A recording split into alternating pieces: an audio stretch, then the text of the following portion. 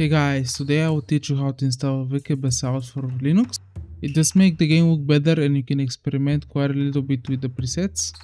My friend Jake is the one that provided the footage in here, so thanks to him. This is pretty much a Reshade alternative. It helps a lot to clear up the image. So now I'm going to follow up with the tutorial. First you want to open Linux terminal. And Jake in here is using Tumbleweed distribution. This will be the exact same for Nubara.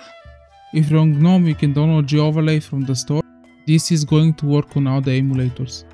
You want to type sudo zypper install mangohud VkBasalt goverlay. You can see it on the screen. And you just want to press enter. Keep in mind you cannot import Reshade presets, so you kinda have to make yours, but it's pretty easy to make yours in here. So once you have the things installed, just open goverlay.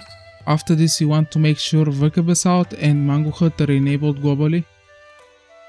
In here you want to select your effects. The ones in the videos are the following: Clarity, Fake HDR and Luma Sharpen. Make sure to click Save to apply the changes.